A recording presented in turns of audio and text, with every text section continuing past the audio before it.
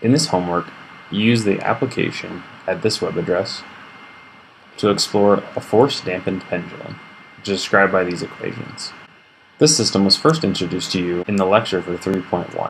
Notice that this is very similar to the equations used in quiz 3.2, except for this term. This is the forcing term, which allows for much different dynamics. This is the application found at that web address. The dynamics of the system are governed by the equation I just showed you. The top left pane shows a physical pendulum, the top right pane shows a state space portrait, the bottom left pane shows the time series plot, and the bottom right pane allows you to control the different parameters of this algorithm. The purpose of this homework is to explore this new dynamical system and relate the physical, state space, and time series representation of the dynamics. While I'll only go over one of the problems, the mandatory one, the rest of the homework will provide a guided tour through these dynamics. The first problem asks us to start an initial condition from pi over 4 with no initial velocity, set the drag coefficient or coefficient of friction as 0.1, and both drives to 0. That is, there'll be no forcing term in this initial problem. Once we set these, we click Setup and Start Animation.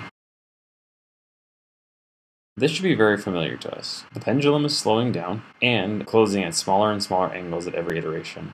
In addition, in the state space trajectory, we see it slowly spiraling into the fixed point 0, 0. If we look at the time series plot, we see that the arrows are very slowly converging down to what appears to be a fixed point. To speed this up, let's go ahead and stop the animation, put the max trajectory length to 5,000, and generate a full trajectory. As you can see, the dynamics have in fact converged to a fixed point for this parameter set. Let's try the same experiment, but for a slightly different initial condition, and generate a full trajectory. We see that this is also a fixed point.